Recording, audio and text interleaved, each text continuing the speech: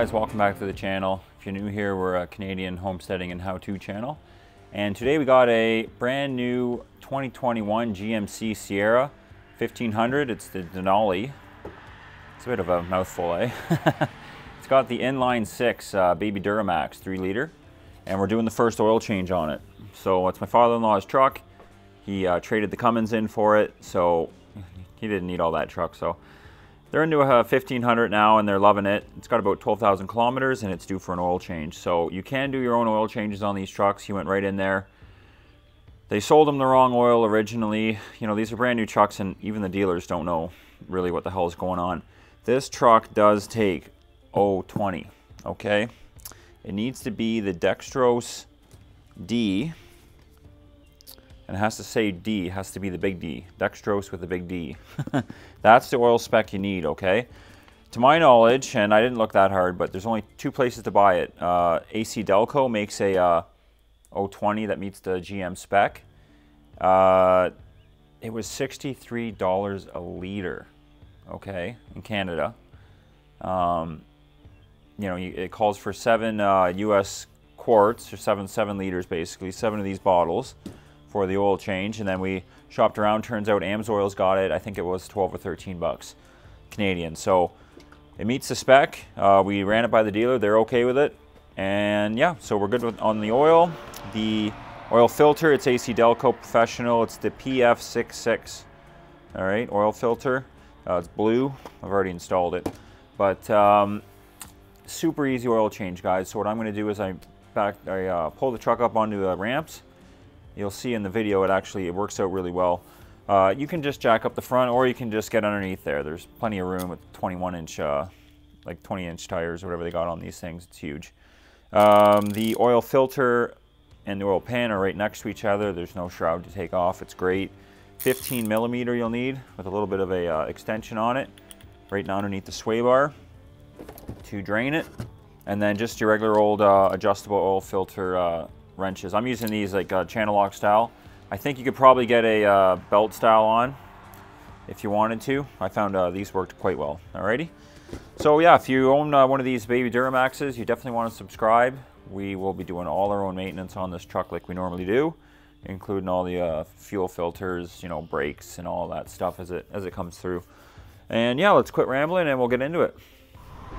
All right, guys. So like you can see, I got the truck jacked up on the Rhino ramps, and on this particular setup it actually is going to help you because I don't know if you can see right there's the drain bolt next to the oil filter, which is super convenient. It's right behind the front shroud here and directly in front of the transmission.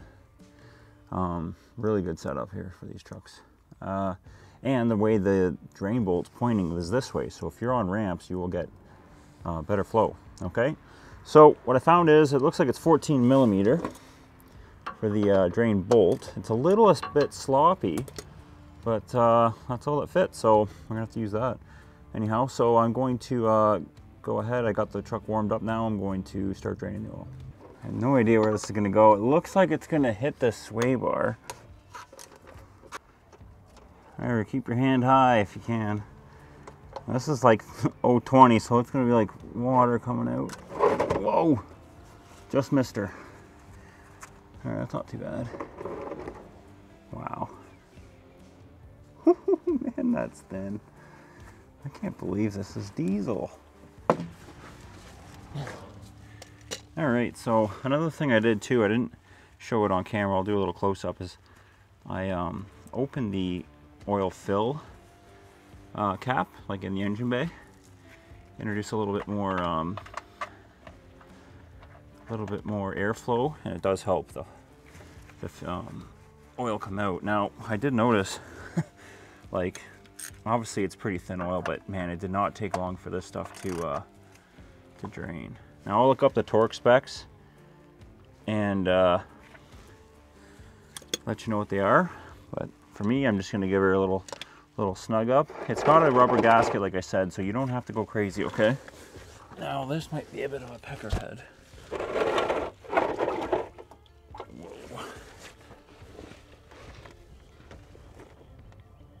All right, so definitely it's on from the factory, but the oil filter blew I've got these channel lock style ones, and I'm really hoping that, yeah, they should be okay. I'm just going ever so gently, just because the dealership sold my father-in-law the wrong oil. They sent him off with 1530, but they say, so he went back, they tried selling him 020, the dextro stuff you're supposed to get. So I'm just worried that the oil filter is not the right one, so I was going real slow in case it's the wrong one, like the thread pitch is wrong. Then I'll have to put this one back on just in a pinch, but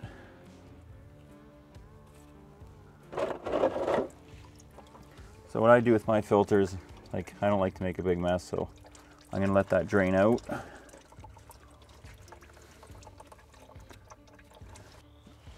All right, so I got a dribble now, so I'm gonna go ahead and pull this right off, dump her in the pan.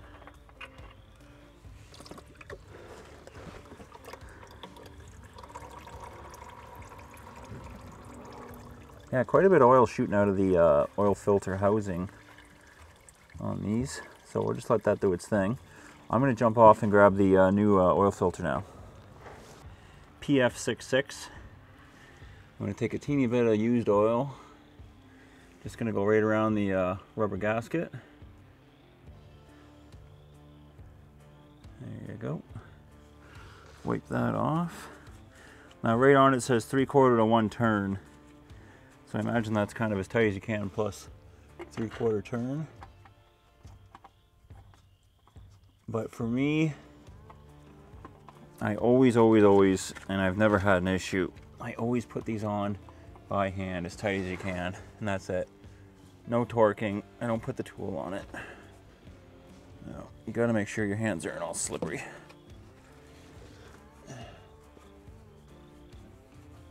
Because when this thing's pressured up,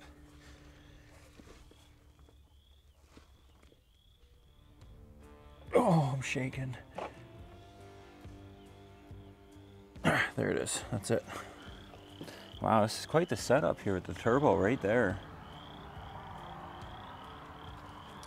Yeah, this is definitely a different engine. So what you're gonna do, come on up in here, get yourself a step ladder if you're on these Rhino ramps. Get your favorite funnel ready. Right on the cap it says 020 dextrosD. Make sure you got dextrosD, because if you get regular dextrose 020, it's not gonna meet the spec. So you need 7 liters. 1, 2, 3, 4, 5, 6, 7. Drain bolts on. Oil filter's tight. Man, this stuff flows. You got to get it next to the funnel or the wind might blow it away. Now, because of the truck's not on level ground, what I'm going to do is I'm going to put my 7 in, because I did let it drain for about an hour. Went over to the neighbors there to check on the farm, and so it's drained like big time. So I'm going to put the 7 in, and then I'm going to fire the truck up, get it off the ramps. I'm going to let it sit overnight, and then I'm going to check it in the morning and see what we're sitting at with the dipstick, just because right now it wouldn't be pointless, but I like to check things when it's cold and on level ground. So I know right now the engine's still warm from before. This fluid's obviously room temperature or whatever, but you know, I'm not driving anywhere, so I'm gonna let it sit, check it in the morning, and then we'll top her up if need be. Yeah, just to clarify, it takes 7 quarts and not 7 liters, slightly less, like 6.6 liters. Or 7 US quarts. We're up here in Canada. I don't know if you guys do this or not. You might paint your fences with this stuff. I'm not sure, but it's way easier with the 5-liter jugs. But you just slowly pour it back in. If you pour too fast, you will have issues. Actually, if I was smart, I would flip these around so I can see. Yeah, and just go by and fill them all up. Return them to your depot. We're in the truck here. I'm trying to figure out how to reset the oil life. So I'm over on the I for information next to the music, and I'm just using these little dials. Because when I fired the truck up, it said change oil soon. But I'm going through here and I can't. It's over here. Software and all the other stuff's here. Like, there's brake pad indicators on this thing. My God. Fuel filter, transmission, def, speed, trip 1, 2, and fuel range, tire pressures. It's even got air filter life. I'm not seeing oil fill. So I'm thinking likely you'll just drive and it should recognize that there's been an oil change, I guess. If you know the answer, post it below. We'd like to hear. Anyways, on to the next bit. Alright guys, well thanks for watching. Like I mentioned in the beginning, if you own one of these 3-liter inline 6s from GM or Chev, you want to definitely subscribe. We're going to be pumping out more and more videos on it. And yeah, other than that, we just have this little 10-acre property out here in Niagara Falls. We put out these maintenance videos. We like to do all our own work. I don't give the dealership a dime. Not only that, like I was mentioning, the guy sold my father-in-law 1530, which I don't know if that's a spec for the big Duramax or not. But and then my father-in-law asked what oil they do put in this thing, and they had no idea. Like, they knew it was 020, I guess, but they couldn't even sell him oil, so no idea. Lucky we got a hold of AMSOIL and they hooked us up. So yeah, like I said, subscribe, and we'll catch you on the next one, guys. All right, take care.